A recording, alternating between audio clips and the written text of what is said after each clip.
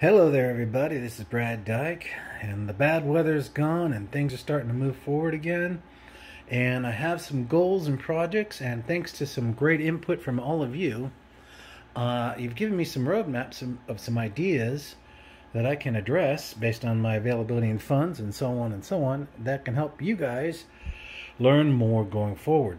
Now, as I've said in the past, the reason why I do all this stuff is to take what I know and all that money that was spent in my education in the IT industries, and I'm still doing it today, and turn it around.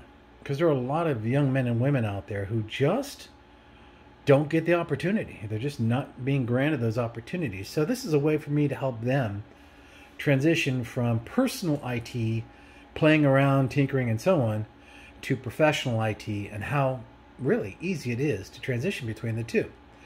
So as I asked about a month ago for you guys to give me some ideas of what you're interested in seeing, I got some good feedbacks. So to start off, I'm going to build a transition rig today for my rig 3 for my mining rigs, so that you can see how I transformed a server chassis that I bought in 2002. This is, by the way, the absolute best 4U chassis in the industry. Look how open structure it is. I did a video on this once before, but I retired it because, you know, I thought maybe I was getting too old. And then lo and behold, I dug it out and I said, you know what, this is just not a good case to ever put away or retire. It just works. You can put anything in this monster, which is great. So my thought is I'm going to use this rig here, which basically has a basic I/O module in it, and a USB interface, a very good TAC control front panel here for reset, power set, and alarm notification sets, and so on. So this has got a very robust set of cable hookups for almost any class of server or non-server based platform. And then of course the space. The reinforced structure is just an excellent overall case, and I just think a world of it. I think it's very valuable and very good. Now I'm going to show you what I'm going to put in it, so hold on just a minute. Okay, so this is rig 3 right here. It's a simple test rig. It's got 2 video cards in it. It produces a decent hash amount for what it can do. But the cool thing is I'm using a cycle-based processor motherboard, a Pentium processor, believe it or not. Not a Xeon, not an i3, 5 or 7 or 9, but a genuine Pentium processor with 8 gigs of RAM. And it's crunching and doing what it needs to do as if it was an i5 and everything. But I've got it down by almost 100 watts. Running it on a 550, 2 video cards, this, and a 550, and I could still do another card. But I need to get this rack back. I need this test bench. And as you noticed, it's a different kind of bench than the previous one I had. But I also want the space back. And to do that, and to listen to what you guys are asking for me to do next, I decided, well, this will work out 2 ways. 1, I'll get more space back for my work. And 2, I'll have another project for you guys to look at, and how you take your test design rigs and transition them into an operational rig setup where it will eventually go below this test rig here. This is rig 2, which I'll go ahead and turn back on.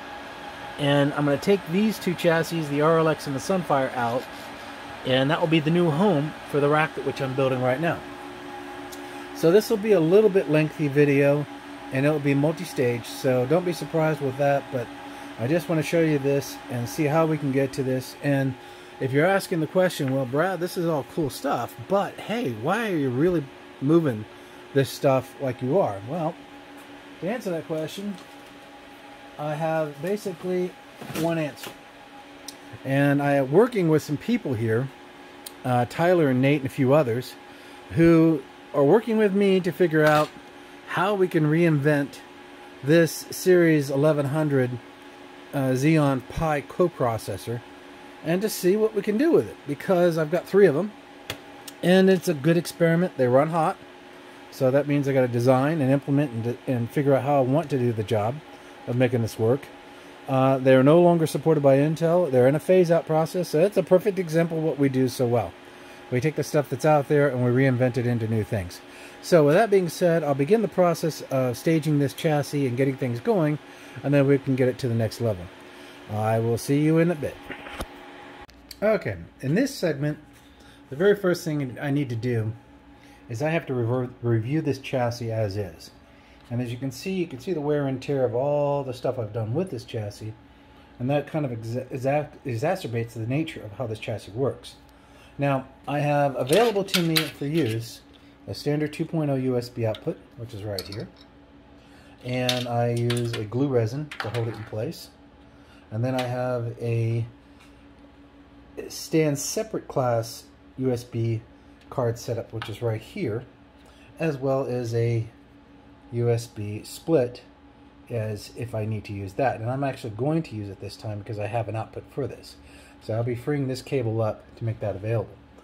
I have some natures in the cable management I've got to look at, as well as making sure that this bundle, only what I need goes over and the rest is securely put in right in this area here to keep it in place. Now, also you notice I have air mover here, and the air mover is going to go down into this lower receiver cap here.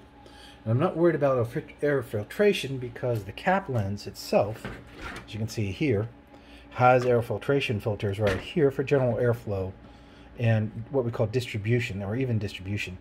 That way we don't have odd air flows coming in to the left or the right. We want it all to be fairly consistent going through. The other thing that will have to happen as well is I'm going to have to make sure that I've got these guys cleaned up and I got it prepped, and then I mount them with their new fan systems, which will help to exit the air out of the system. Because the power supply doesn't really help you with air exit. It just creates a sense of circulation effect. So we want to make sure the heat from the power supply, the motherboard, and the open channel sections are all in the clear so that we can get things flowing pretty well. So with that being the case, I'll bring in those fans next and see how it's going to look, and I'll show you what that will look like. Okay, so in this part, I made the transition, and what I basically did was I restructured the way this particular chassis is now so that I have air movers in the front, which I can still use the full bays if I want to. That's not a problem. And my air movers are basically running and will sustain running at about 2900 RPM. So they move a lot of good air. So the problem with that, obviously, is I have to have something pseudo-equivalent for airflow exit. And instead of using these bigger, the full size of these vented pathways, I chose to use a higher RPM 3500 set here, and these will move almost all the air that's here, allowing some force exit on the sides and through the panel sections. And the whole goal of this is to drive the airflow so that the air comes in cool, warm, hot, exit. So this is a clean way of doing that. You can also temporarily add independent blowers like this in case you develop a hot zone in the areas of the I/O bus board. In other words, one of the slots for the PCI side, like right here. And that's usually caused, you have to do that sometimes because of the fact that your power supply is causing what's called a heat feedback loop, and it kind of keeps a hot zone inside the chassis. You can use this, of course, to suck that out or assist in sucking that out by mounting it right here and getting that localized air away from other hot processors and allow you to keep the unit pretty cool. So our goal is to keep it around 68 to 72 degrees Celsius. That's okay and that's normal. It will work for you. Don't freak out too much on that.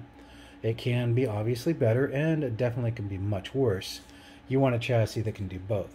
Now this chassis actually has an insulation coating on it, which is the tan coating side of it, and it's been very valuable for non-IT enclosure environments because of the nature of home labs. It's okay if your chassis can take a few extra degrees off of the internal heat and path it through the sides. So that's very good. Now, another thing I like about this chassis is it's extra support in the middle, because a lot of times when you do this, your whole chassis will bow due to the pressure of the weight variances that are caused in the corner, as opposed to being across the total. So with this, I've got this chassis pretty much ready to receive a motherboard. So the next thing you're going to see is that part of the process. So I will stop for now, and I'll add the next section shortly. Okay, so now we have got this basic 1150 series motherboard, which is the Z77 Alpha from ASUS. And something I wanted to point out here really well, and it's a kind of a thing that ASUS stopped doing, which I didn't agree with, but the design of this implementation is actually very friendly to the human hand. The placement of the power output, the placement and turning of the 8 cable output support makes the unit a lot easier to build and install. Now, the other factor about this is, of course, the availability of fan ports. Kind of a restricted kind of mindset that you can see here, which is okay to one degree, but not okay because we're used to usually seeing 5 of these, and here we only have 3 available, which is okay. It's still not a problem. We can work with that. But the key detail there is they really designed this motherboard for the Z77 in such a way so that its ease of access to getting into things is really cool. Very easy to do, not hard on the hands, no scuffing or cutting of the hands, and you get pretty good availability. But I still recommend that you mount the motherboard pre-prep before we put the power supply in. So that's what we're going to do here today. We're going to pre-prep this, get these units in here correctly, and clean all this up. Make sure we have our connectivity good for our fans, and make sure that we're ready for the power supply eventually to be put in place. So this rig already worked fully, functionally, so I have no expectations to test it out a second time. So for now, we're just going to go ahead and clean this up a little bit and get it in place. Okay, so now we have the fans in place. We have a wire cleanup to make sure that our wires are not obstructing airflow, and wires do obstruct airflow. So we want to make sure they're tight and out of the way. We don't want them to play any games with anything, which they do all the time, but we want to make sure that they're out of the way and they're not going to be a nuisance to the overall process. So we also have over here some other wiring which we're going to have to put in place. Specifically, the most difficult one is going to be the power hookup and LEDs and all of that, so which is this guy right here. So by having that there, we'll go through the process of setting up that connectivity, and I'm going to actually use all the USB outputs this time, so that's going to be really cool too. I'll show you how that looks. That'll be next.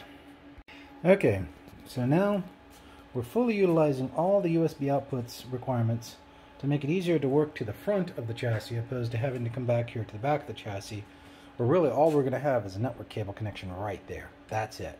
Believe it or not, that's all we're going to have. We'll have a USB boot device drive, which is this little guy right here, and he will boot up the chassis. And that's his job. That's all he has to do. He boots up, comes up, gets operational, and he works. Now I'm going to have to take these cards out, but I wanted to make sure that I had heat control under control. You know, this is not making contact. These wires are in the clear all the way through here, out the back, and they basically have a job, and that is don't touch the video card and do their jobs. So that's good news, and so now I'm ready to hook the power feeds up once I sort these connections out, and that will give me the ability of being able to get us to the next stage. So I will let you go and we'll get to the next stage. Okay, so now I've relocated the chassis inside. I've got everything hooked up. Looks really clean, looks sharp, well cable controlled. No points of overheating. I have a little bit of concern over one connector, but the rest is pretty decent. And basically, in a nutshell, this one right here, but it's only powering fans now, so it's out of the picture. But I don't trust this guy. I don't like it. And I'm saying I might replace this power supply. But I got the fan inputs in. I got my movers running. I've got everything in place. So now it's time to post the BIOS and see if I can get it to come up. So hitting the LED light indicator and bringing it up. And we'll see if it comes up. There it is. Okay, that's good news. Does not have a boot drive yet, but it will shortly. So let's go ahead and power that down.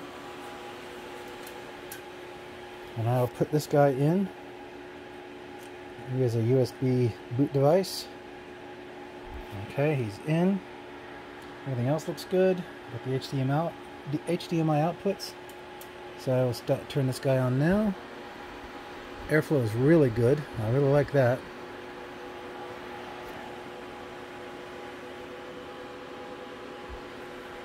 Don't like that necessarily, but I'll have to check into that. Address that secondly. But while it's seeing it's here, we're going to see if it posts.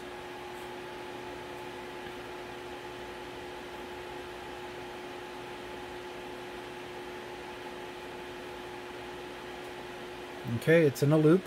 Not sure why. Let me check that out. I'll be right back. Okay, so now we've got everything tested. It turned out I had a problem with the power supply, so I flipped it over to a 750.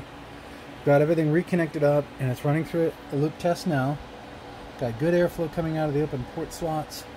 I've got good auxiliary airflow coming out to keep the CPU and the PSU away from the heat thresholds of the video cards. And we are starting a diagnostic boot process. So believe it or not, this was the easy part. Yep, I said it, the easy part. The bad news is I gotta put it down there. So, with that being said, half the effort is done now. We've got the Rig 3 moved into a true housing for a 4U footprint. Lots of airflow, lots of function. It can go up to 4 GPUs. Don't worry, I'm not really a big fan of having gazillions of GPUs. I'm more thinking more along the premises of being smarter about it. Because you can kill yourself doing one thing by having a lot of other things. But if you're a little smarter in your approach, you'll find you can do a lot more. Okay, so we are now installed. Both miners are in place. My bench is free. I'm operational, and yes, Nate and Tyler, there they are, getting back into the coding process for the coprocessor stack. And I can only do one at a time, but I'm finally able to start working on that information and that setup. So, good news, right? Alright guys, I'm signing off. God bless. If you like. If you don't, so what? You're good to go anyways. I'll let you go. Take care.